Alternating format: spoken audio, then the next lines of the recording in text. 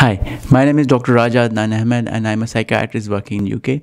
And I'm trying to make this video series where I am tackling some of the commonly asked interview questions which you may encounter when you go for your NHS job interview. This is particularly for the benefit of the IMGs who may not have seen these questions before. So one commonly asked question is about audit, which you may encounter in the interview. Now they may ask you this in different ways. They may ask you, what is your understanding of a clinical audit? Have you ever done a clinical audit? How an audit is done? Do you understand what is an audit cycle? Or they may ask you what is a quality improvement project and how that is done. So to answer this, let us first tackle the definition of a clinical audit. Then you can go on internet and read there will be several different definitions of clinical audit, but you need to have a simple and basic understanding of clinical audit. A simple definition would be that clinical audit is when we look at our current practice and assess it against set guidelines and find any deficiencies and make improvement. This is a very, very simple way of explaining clinical audit. The second step would be to actually understand the steps which are included in a clinical audit. So let me give you an example of a clinical audit I've done, and then we can talk about the different steps. So when I was a junior doctor, I started my very first job in psychiatry on a psychiatric ward. And I realized that one of the protocols which we were supposed to follow was that every patient who was getting admitted to a psychiatric ward was supposed to have a detailed physical examination, some blood tests done, ECG done. So all these physical investigations were needed to be done when somebody was admitted on a psychiatric ward. But I realized those things were not happening. So I discussed it with my senior and then I said, I won't like to do an audit on that. So here I've identified a problem. And the next step would be to actually identify the guidelines. What are the current guidelines? What are the good practices, or are there any national guidelines available or any local trust guidelines? So we had the trust guidelines with us and junior doctors were expected to follow them.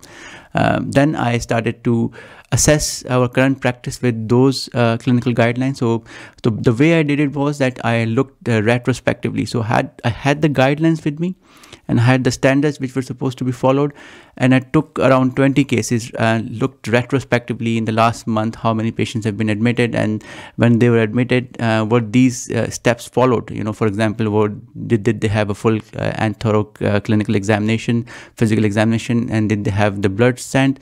Did they have the ECG done?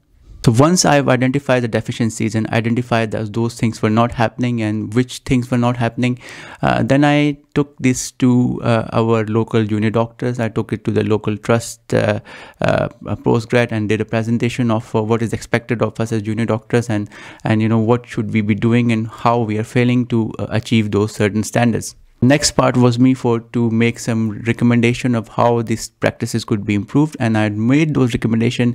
I followed them through and make sure that those recommendations was followed through, and the junior doctors were constantly aware of their responsibilities and the practices which were expected of them.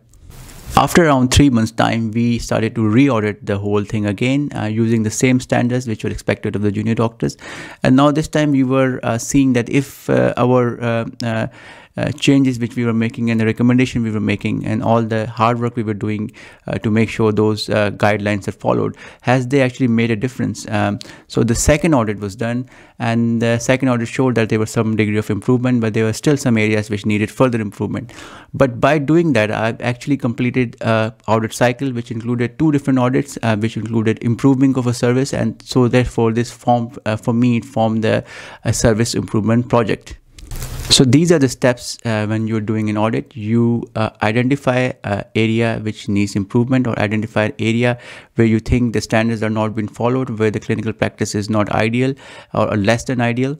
Then you find certain guidelines or set standards which are expected to be followed. The third thing would be to audit your current practices against those set guidelines. Then the fourth step would be to make some recommendations and some changes, and that will complete your one audit. You know, and when you make and implement those changes, and then you re-audit it after a certain time, following again the same steps for an audit, that would complete the audit cycle, and that will make a quality improvement project for yourself. Remember, the ultimate goal of a clinical audit is to improve the patient care and improve the quality of the service. So if you have done an audit and when you ask this audit question in an interview, it is a good time to explain to the panel that what have you done, what you learned, and how did you follow the process of an audit, and how can you show them that you understand the concepts behind the audit. But if you haven't done an audit, even then, you need to show the panel that you actually understand the basic principle that goes in a clinical audit, and how it could be done, how changes could be implemented, and how a quality of a service could be improved. Remember, when you're going for an NHS job interview, please read the definitions of clinical audit, and you should be able to explain that in simpler words. The second thing you should read about is an audit cycle, and what is the difference between a simple audit and a quality improvement project, and how do you complete an audit cycle. And the third thing you need to understand is that why we actually do these audits, and the whole concept of improving patient care and the quality improvement of a service, which you can explain to the panel. And that is what they are trying to establish, that you are a doctor who understands these questions, because as a doctor in NHS, this is our responsibility not just to provide the clinical care, but actually look at ourselves and see how are we practicing, are we actually meeting the certain standards which are set for us, or is our service meeting that standards. If it's not, then it is also our responsibility to make sure that we improve the quality of the service and ultimately the patient care. So thank you very much for listening to me. I hope this was useful, and in the next video I will try to tackle another question. Thank you.